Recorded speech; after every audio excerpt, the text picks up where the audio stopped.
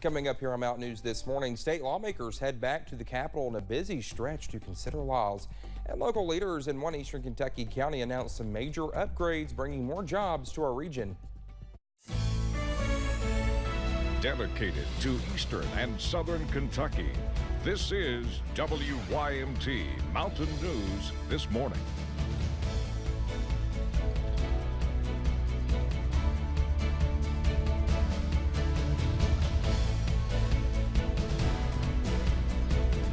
Good morning to you at 6 o'clock, and it's Tuesday. I'm Dakota Makris. Thanks so much for waking up with us. And let's take a look at that forecast with Brandon Robinson. And Brandon, it is a cold start to the day, and I don't think it's going to get that much warmer today. So, it will. A little bit. Yeah, it'll be warmer than yesterday.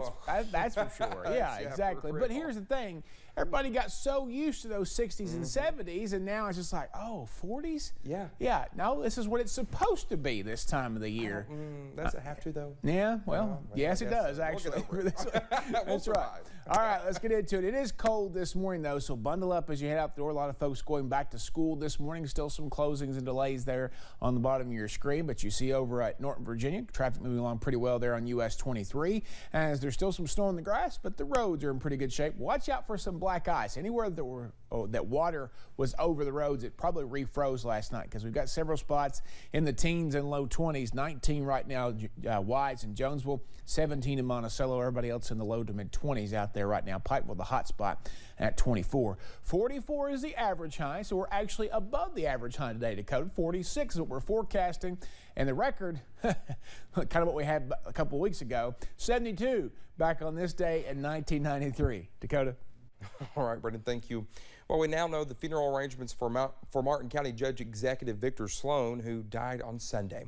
His funeral services will be held Wednesday at 1 p.m. in the Chapel of Crum Funeral Home. Friends can visit the funeral home today from 6 p.m. to 9 p.m. Sloan was appointed on April 2021 and recently posted that he would not rerun for re-election due to his health. Senator Mitch McConnell shared a statement on Sloan saying, quote, "I was saddened to learn of the passing of Martin County Judge Executive Victor Sloan this past weekend. He dedicated his life to public service and his community," end quote. January 3rd marked the first day back after winter break for students, faculty, and staff in Johnson County schools. But it also marked the first day for another COVID-19 precaution. The Johnson County School District has adopted a test to stay option for students, which allows any student who has been exposed to COVID to test for the virus as opposed to being quarantined. This is just another tool now that we're able to add to our arsenal to try to make sure that students all have a healthy and safe way to be able to go to school every day. And those students who test negative will continue being tested periodically during the 10-day period they have been quarantined. While some students are using the test to stay option, several others are having to go to COVID-19 testing locations. Now, those locations are seeing a huge increase in testing with long lines. Several school district officials say they are working with local health departments to monitor COVID numbers in teachers, staff, and students. Kentucky's COVID positivity rate has reached more than 20%. Now, that's the highest it's ever been. The state reported 4,111 new cases yesterday, bringing our case total to more than 879,000. Now, there were 15 new deaths as well, putting the Commonwealth's death toll at 12,234. The positivity rate is at 20.72%. You can always find the latest COVID-19 information on our website at WYMT.com. Well, state lawmakers are back at the Capitol for what is expected to be a very busy stretch of 60 days to consider laws. On Monday, some lawmakers outlined priorities they say both the Republican majority and Democratic minority should be able to find common ground on. As WYMT's Phil Pendleton explains, some of those deal with more health insurance coverage, education, and sports gambling. Republicans hold a supermajority in both House and Senate chambers, but Democrats are hopeful both sides can agree on important bills. One that gained traction 2 years ago was sports betting. We need a system that protects players, provides strict oversight, and generates much-needed dollars to the state budget. A bill passed a committee in 2020 but never made it to the House floor. It, along with medicinal marijuana, had bipartisan support. We need common sense cannabis laws, and are more than willing to work with the Office of the Governor on making sure that Kentucky has a great medical cannabis law for its people. One of the first priorities of last year's legislative session was to strip the governor of his emergency powers. That is what Republicans in both chambers moved to do. But now, because of what happened with the tornadoes last month, some lawmakers say it's time to give some of those emergency powers back to the executive branch. One bill that passed last year limits the governor's emergency powers to 30 days unless approved by the legislature. We need an executive who can respond quickly to disasters and to emergencies and to running government, particularly when the legislature is not in session. Democratic leaders also say universal preschool and more health insurance protection for those with pre-existing conditions are needed this year. In Frankfort, Phil Pendleton, WYMT Mountain News. Well, we reached out to Republican leadership for their priorities, but no one was available. However, House Republicans did say that last week that their first priority will be redistricting, which could be voted on this week. Well, close to 9,000 people living in Laurel County will be seeing faster broadband and internet service. Connect by Windstream customers will be noticing that change soon.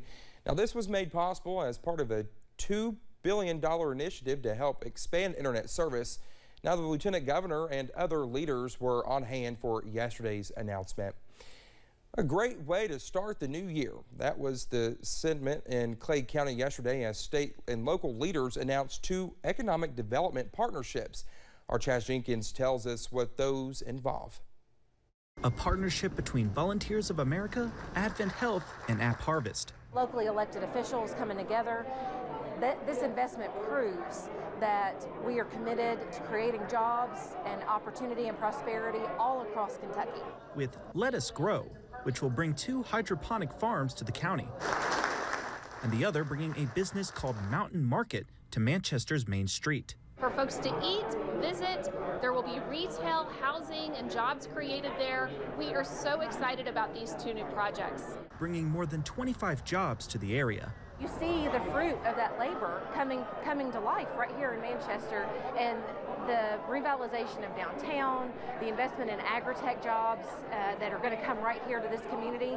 This is what this is all about. All part of the bigger picture of improving the county. Well, we look at their people, so we want to get into healthcare. Well, we look at their buildings. Well, we want to change the look of those buildings. We want to change the look in totality, and that's what we're doing. Officials saying this is only the beginning for partnerships. We go where we're invited. We go because we're needed. We go because we want to collaborate with local leaders, and we will continue to look for ways to do that throughout the Commonwealth.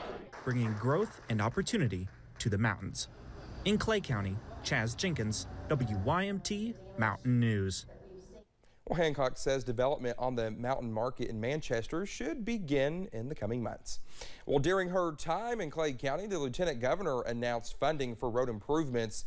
Now, more than $120,000 will help resurface Sester Hollow Road and Curry Branch Road. Now, the Lieutenant Governor says it is all about making needed improvements across the Commonwealth. What's really important is that we're focusing on these rural roads in rural parts of the state that need the most attention, really, and investment, and we're committing to make sure that we carry that through. Additionally, more than $80,000 will help resurface Swindling Hollow Road near Annville in Jackson County. A happy update to a story we covered last Thursday on 2-month-old Grayson Cook of Floyd County. Now, we told you Grayson was battling for his life after he started showing signs of sickness and could not breathe. Well, but now baby Grayson is now vent tube free. There he is with a big smile on his face. Grayson's mother, Brenna Halbert, also shared that she got to hold him for the first time in almost 2 weeks. Now, he's still expected to be in the PICU for the next few days.